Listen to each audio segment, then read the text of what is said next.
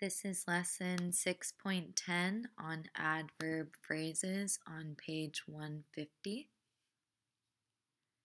So for your warm-up, you are just going to simply define what an adverb is. So pause the video and try and come up with it on your own. You are correct if you said it is a word that modifies a verb, adjective, or other adverb. And this funny word modifies, it means like to give more meaning. So how did she dance? She danced happily. How did she cry? She cried sadly. Okay, so it gives more info, paints a bigger picture, it modifies these kinds of words. Turning to the page, we see the definition of adverb phrase. An adverb phrase is a prepositional phrase that gives more detail to verbs, adjectives, or other adverbs. So basically, like an adverb, it's just a phrase. It's more than one word. It's got a preposition like on, for, in, but then it also has an object of that preposition. So I can give you some examples. They give you some good examples on that page. So if you see it says, the volcano rose rapidly. That's just an adverb. That's just one word. But then it says the volcano rose in a rapid manner.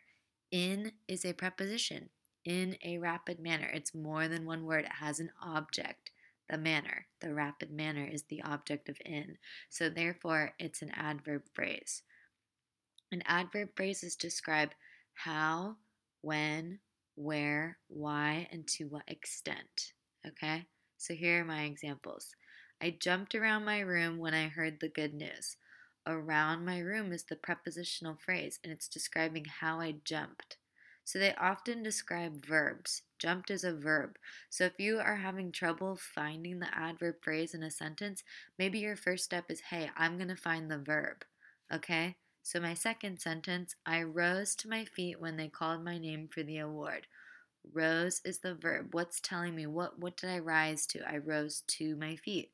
To my feet is a prepositional phrase, but it's also an adverb phrase because it's describing rose. Okay? So please read those examples on page 150. It'll help you paint a better picture in your head. Exercise 1. Try and do these on your own and then check your answers with me. See if you get the concept without me. Don't just write down the answers that I'm writing down, okay? So it says, identify the adverb phrase or phrases in each sentence so there can be more than one. So maybe your first step is to find the verb. Maybe your first step is to find the preposition. Find what works for you and see, is this working as an adverb? Is this adding more information to a verb, adjective, or other adverb? So number 1, it says, for several weeks, people heard rumbling sounds. So heard is the verb, and what they heard was rumbling sounds, but there's no preposition in that phrase, so it has to be for several weeks because that describes when they heard those sounds. So the answer is for several weeks. Number 2, the sounds rolled like thunder. This is a tough one because this preposition isn't super common. So rolled is the verb. What did it roll like? It rolled like thunder. So that's adding more information to the verb rolled. Number 3, however, the rumbling sounds were coming from the ground. So coming is the verb, were coming. And what's adding more information to were coming? From the ground. From is a preposition. That makes it an adverb phrase. Number 4, there's 2 in this one. On February 20th, 1943, I cannot even read that. Dionisio Pulido, a Mexican farmer, was working in his fields. So when was he working there? On February 20th. And where was he working? In his fields. So both of these phrases add more information to was working. When was he working?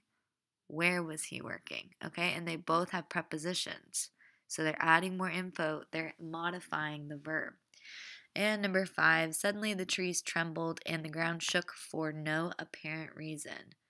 For no apparent reason. That describes why the ground shook. It shook for no apparent reason. And for is a preposition. Please email me if you have any questions. Your exit ticket is exercise 3 on Google Classroom. Nope, not exercise 3. I'm sorry, exercise 2 on Google Classroom.